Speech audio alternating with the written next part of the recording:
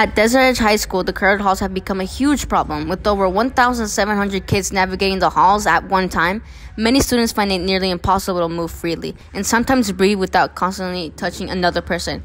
And come to find out, our suffering may have been caused by an attempt to cut corners in the early years of the school. Hallways are so skinny because, according to what I've heard, and this goes fairly high up, they shrunk them by 18 inches in order to save costs when building the school, when originally building Desert Edge back in 2002, which wasn't a big deal when we only had a freshman class here, but is now. And after studying the traffic for years, many school admin had advice for kids walking in the hall. Well, the best thing for the hallway traffic is to use the outside pathways.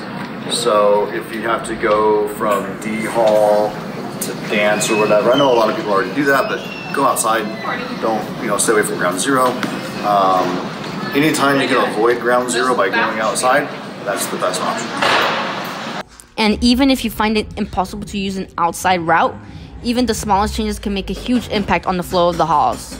Comment to add for hallway traffic is people should not stop in the middle of the hallway and chit-chat, and you keep walking and go with the flow of the traffic.